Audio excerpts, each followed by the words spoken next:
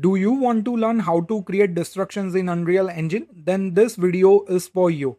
Hi guys, welcome back to the day 17 of learning Unreal Engine 5.6. In this video, we are going to learn how to use chaos destruction in Unreal Engine, the basics of chaos destruction, and then we are going to move on to some projects and create some destruction effects using Unreal Engine. So let's start. So in order to use the chaos destruction, you first need to enable the plugin from the plugin manager.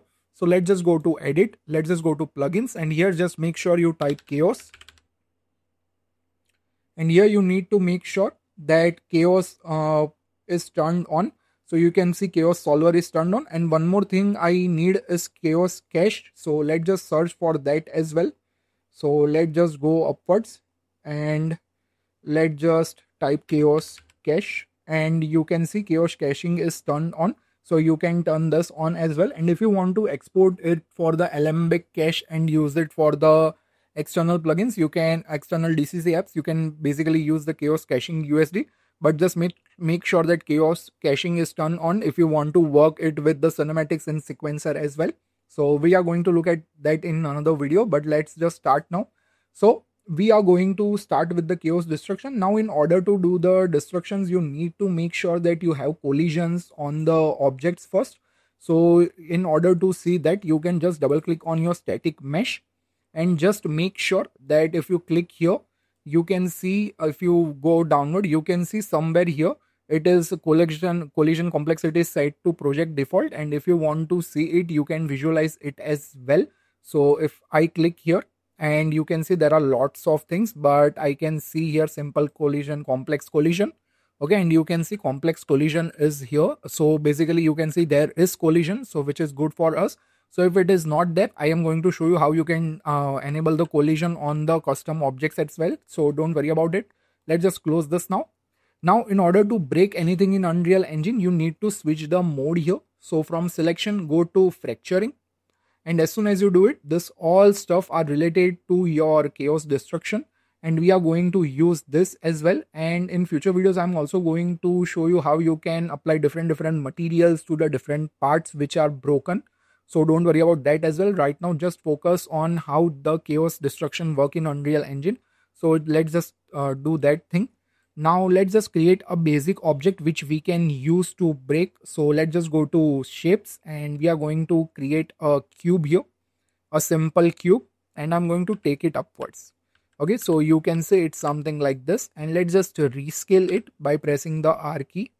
Okay, I'm going to turn off this snapping here. So let's just do something like this.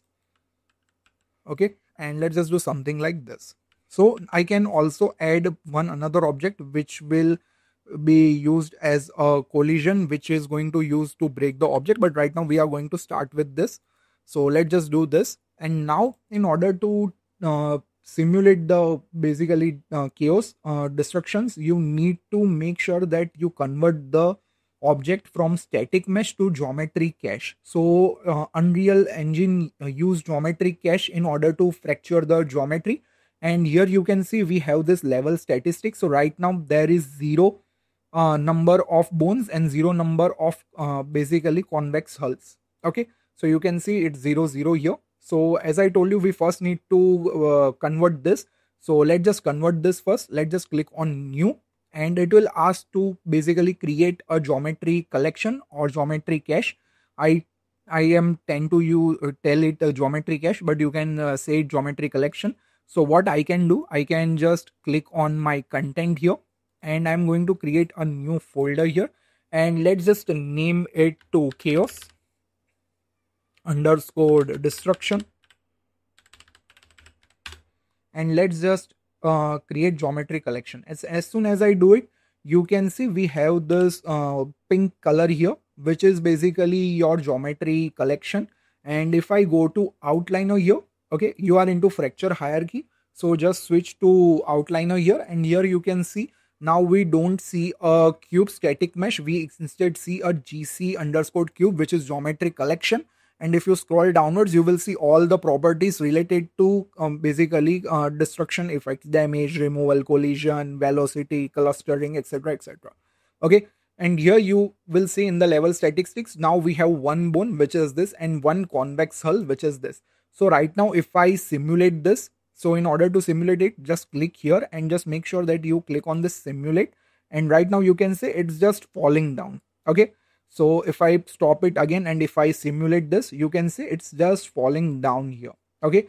And now what I want to fracture it. So there are multiple options in order to fracture your geometry in Unreal Engine. You can use a uniform, which is basically a pattern, Voronoi fracture pattern, which is going to use and make the uniform chunks basically. So if I click and show you, and here you can see minimum chunks are 20 by 20. So you need to select this and then you can click on fracture.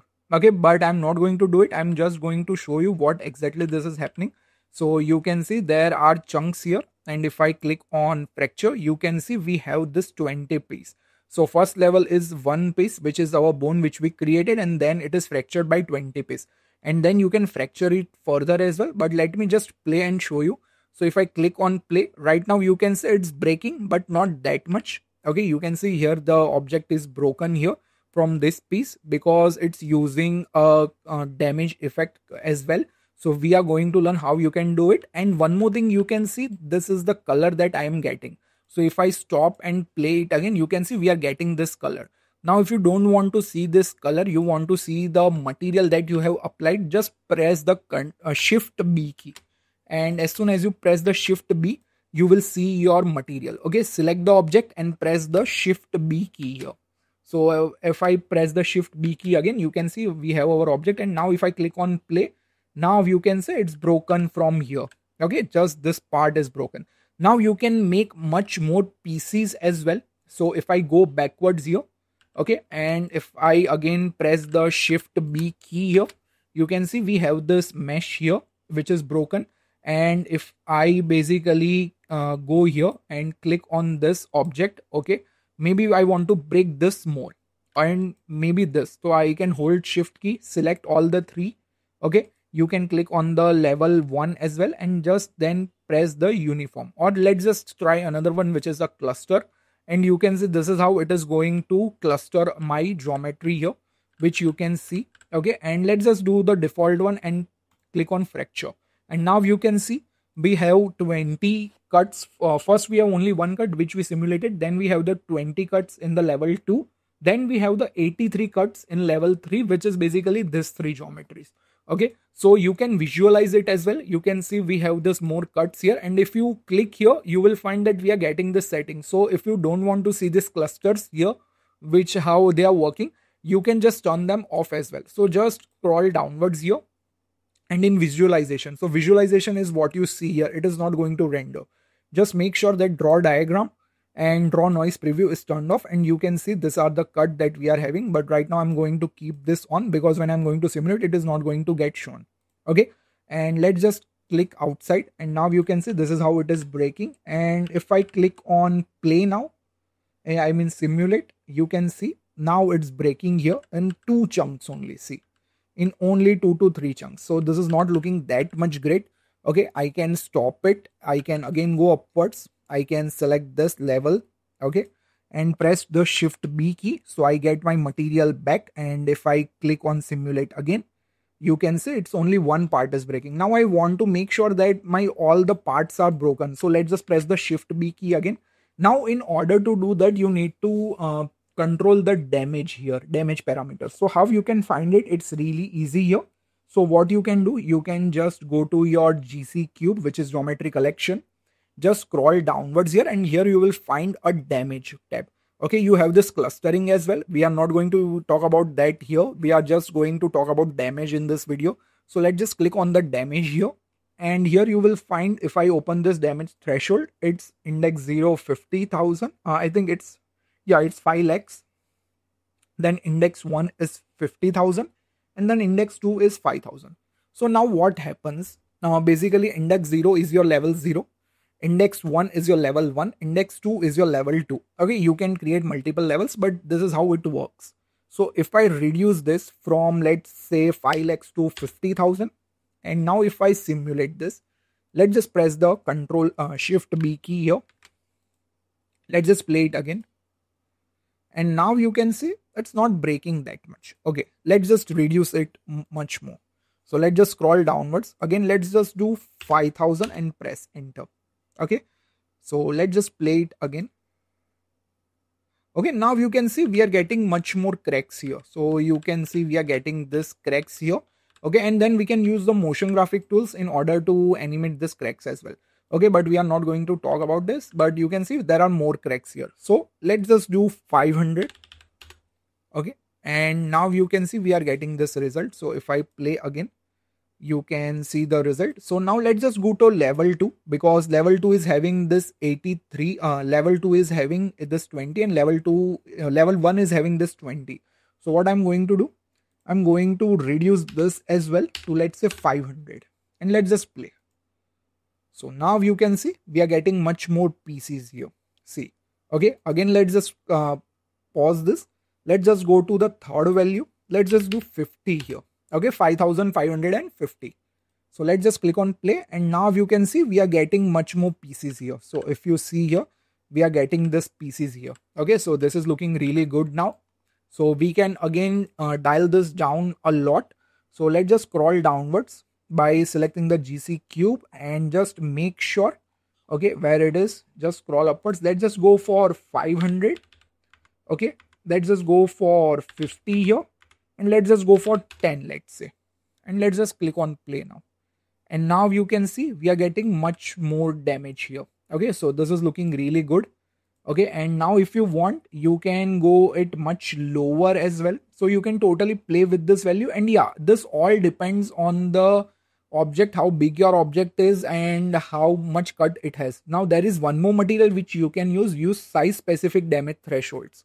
Okay, so if I turn this on, what it will do, it will damage it as per the chunks it is getting here. So if I click on play, now you can see we are not getting that much, because this is according to the object fall and according to the damage it has. Okay, so it totally up to you. If you want to turn it on, you can definitely turn it on. And if you don't want to use this, just turn this off, and this is going to get used, this 550 and 10. So let's just reduce this to 50.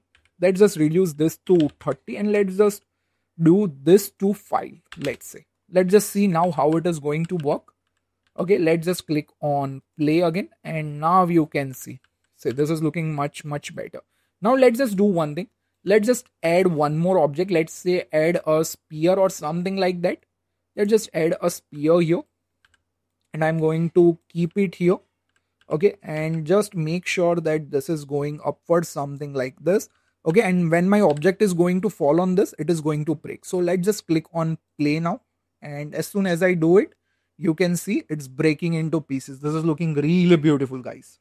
Okay, so you can see, and one more thing, this is in real time, guys. So this is a much more beauty of this Unreal Engine, because if you are used to Houdini, you know we need to first simulate it, cache it, and then we need to simulate, and then we can see the result. But here it is going in real time here. So if I click on play again, you can see this is how beautiful it is breaking. Okay, so this is looking really good. And if you want, you can apply some materials as well. So let's just apply a material quickly. Okay, if you want to do that, you can do that as well. So you can add a content pack. Let's just go to content, and let's just add a starter content here. This is done. Let's just go to our materials, and let's just apply a material here. Let's just give a concrete port. Okay, you can see, and let's just give this concrete panel. Okay, I applied it to sky, sorry. So you need to select this mesh here, and here you can see we have this basic shape material. Let's just use this. Okay, let's just calculate this, and now you can see the UVs are not that great. So what we can do, we can just apply a UV here. But if I go to modeling, okay, and if I switch this to, let's say, UVs, you can see we cannot do it. Why? Because selection includes engine assets. Okay, so basically it's a GC cube. So what you need to do, you need to go to your fracture, and here you will find a auto UV. From here you need to do this thing. Okay, but I'm going to show you how you can do it in the next chapters. Basically, you can see there are lots of options: layout UV, add UV channel, box project UVs, and all that stuff. So if I click on box project, you can see we have this. Okay, and then you can just basically resize this, rescale this, and do lots of things. But let's just see how this looks. And this is looking beautiful. You can see the result.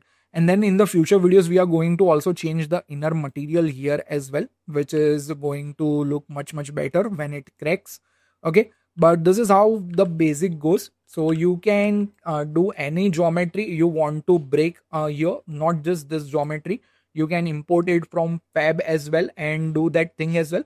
But if you are importing a custom geometry from, let's say, 3ds Max or Maya, okay, and you are importing it and you are using that as a collision object, you need to make sure that you have the collision model. I'm going to show you that in next video when we are going to explore much more options, like the radial is there, like the planar is there, then we have the break, the slice, and then I'm going to show you how you can activate that as well with the bomb and the volume as well. Okay, so I will see you in the next video. Till then, practice what I have taught you, and this is just the beginning. I'm going to take it much more further because I'm noticing that people are liking my lighting and motion graphics in Unreal and destruction and fluids in Unreal much more than the other videos. So I'm going to continue this in the next video where I'm going to show you some more parameters like radial, planar, slice, and all that stuff. And then I'm also going to show you the bomb effect, and then we are going to create a small project of the destruction with the help of chaos destruction, and then we are going to move forward to learning some more things as well.